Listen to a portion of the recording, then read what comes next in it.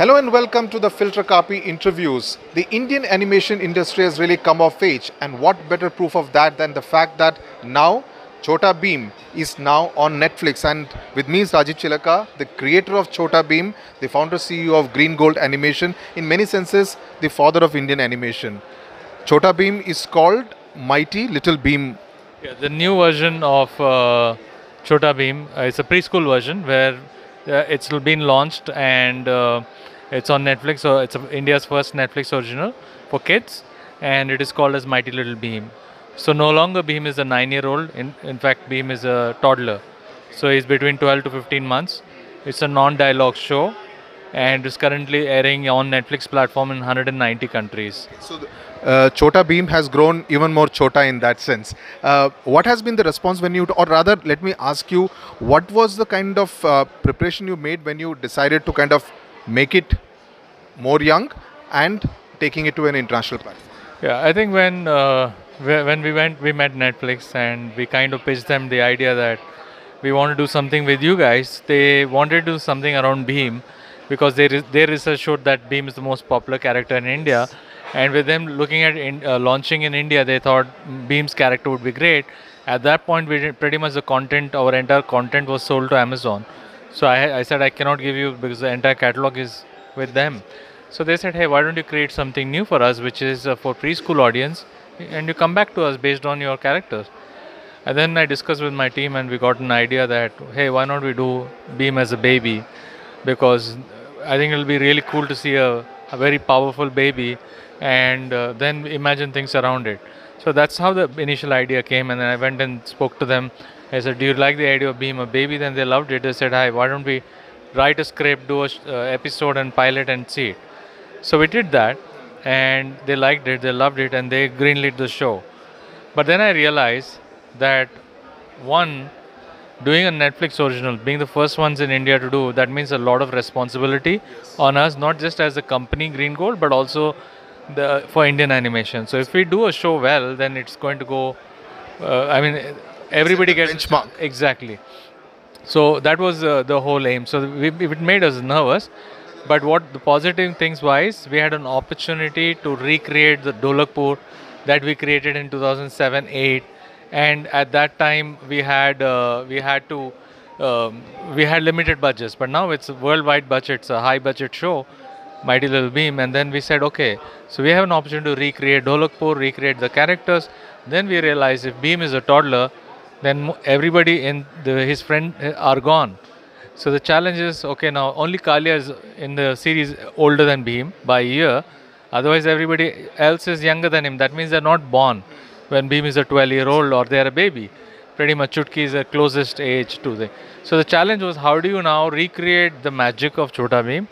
One, for a global platform, and two, how do you make this without his friends who are the strength of the show? So we had to do a lot of things. So we invited some international writers, because now no longer we're telling stories for local telling, we are going global. So we had to think globally. So we realized that how do you tell an Indian story, but we want to stay true to our roots. We want to show Bheem's mother Indian. We don't want to remove her hair, bindi, and give a bob cut and make her.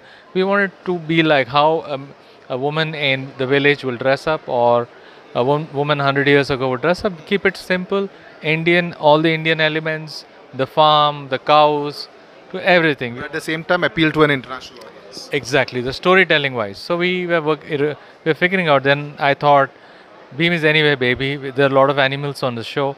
Let's cut the dialogues. Let it keep a non-dialogue show. So in our show, there's no dialogues, and it worked very well because it's truly universal. Two doubts here. Now, doesn't it kind of lead to a conflict of interest, because Amazon is also having Chhota Bheem while you are having a different version of Bheem? So, didn't Amazon have an issue with you doing the show on Netflix? No, we took Amazon's permission, and we took even Pogo has our content on television, so we took their permission before we did that, and they were completely okay because we're targeting preschool audience in thing.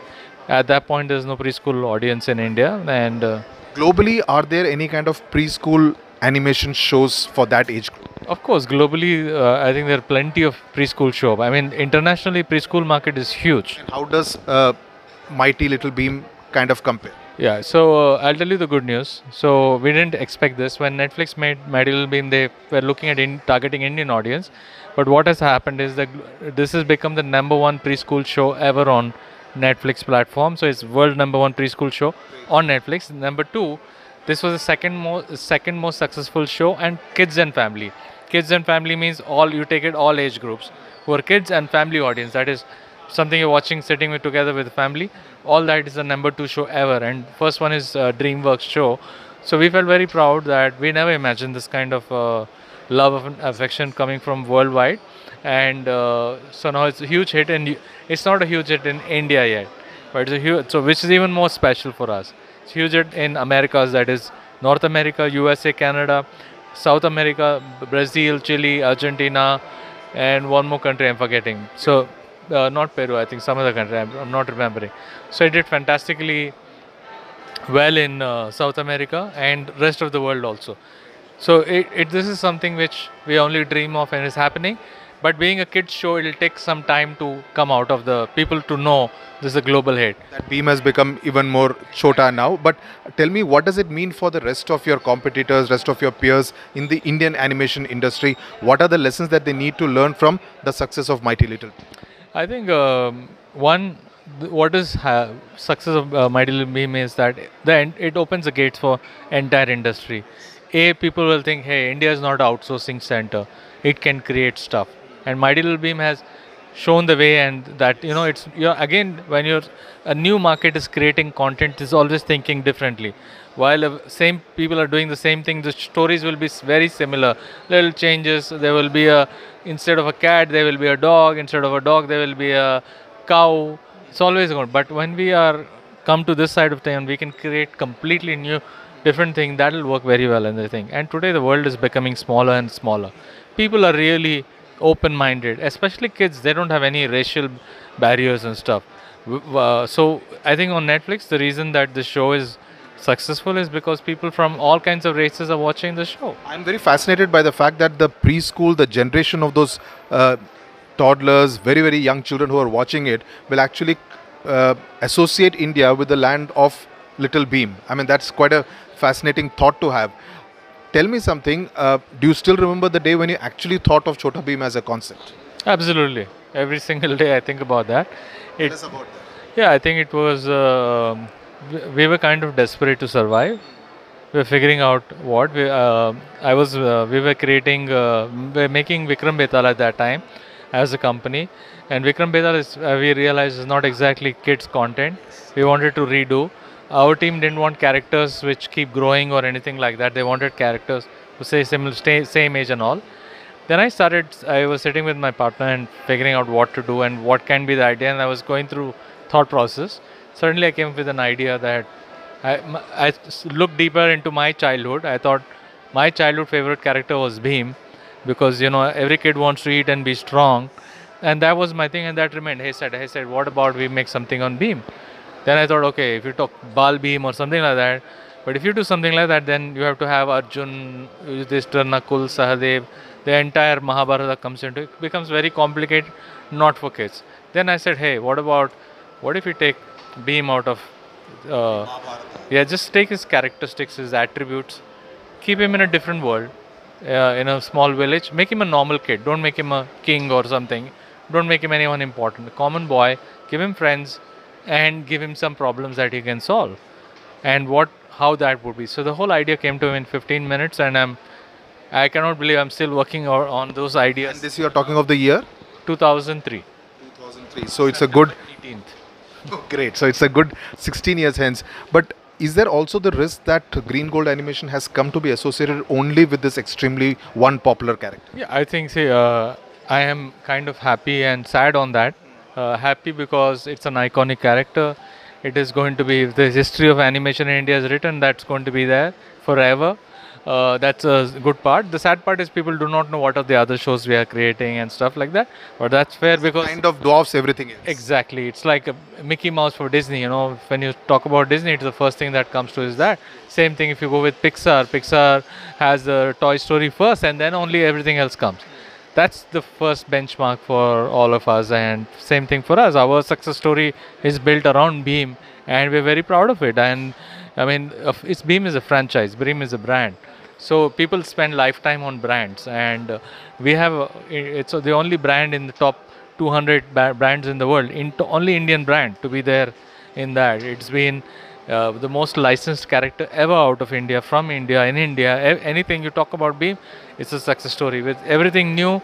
Feature films, most number of films made on Beam, television movies, episodes, to Netflix original, to a lot of things. Beam has been there.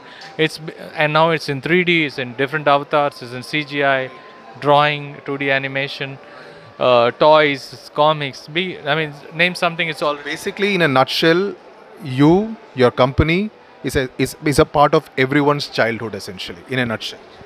I hope it is so. No, I mean, you can't ask for a better gift that you can give to the children of the country. We cannot. And then see, it's very something like Chhota Bheem happens once in a lifetime. It's like asking us if we are able to create such a popular character again. I'll be the most happiest person on there. But till that time, we get to that. It is like I mean I will be sad and happy at the same time. So till that time, you can play around with Chhota Bheem's age. You know, you can make him bigger, you can make him smaller. Yeah, you know when see always it's very important to understand that how people think and connect to characters. Just for example, if I do tell the same story of Chhota Bheem and call the character instead of Bheem, call him Ashoka or something else.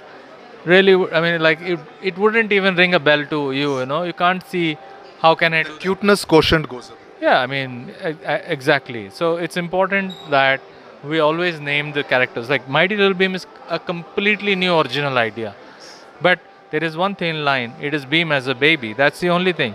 But now, how do you tell for the global? So that's a proof that we are great creators.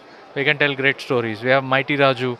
We are creating Nickelodeon's #1 show, which is made out of our studio now, which is called Rudra. But the IP is owned by them. So we are working with Sony A channel. We are doing Kiko and Speedo and a few of other shows for them. They're rating very well for them. So we have created new shows, but technically we are not the creators. The channels are the creators. Business models have changed in the last 10 years because people now want to own the content. How big is the Indian animation industry right now? It's becoming larger by the day. There is probably perhaps the largest consumption or creation is happening out of India right now for domestic channels. I think last year there were more than about 500 hours of animation created. What is probably worldwide there was 500 hours of content created worldwide. So that's a huge number. Primarily the reason also why it's happening now in India is also because earlier prior to Chhota Bheem, there's not been, there've probably been 3 or 4 or 10 episodes at best created. So post Bheem, they came Motu Patlu and other shows that got become successful, including some of our shows and Nickelodeon shows and Disney shows and stuff. They've gone on bigger and bigger. Now people realize that domestic audience need to they need to consume domestic content, and other things can be a plus, but they have to have their business model built around how Pogo has Beam as the central character.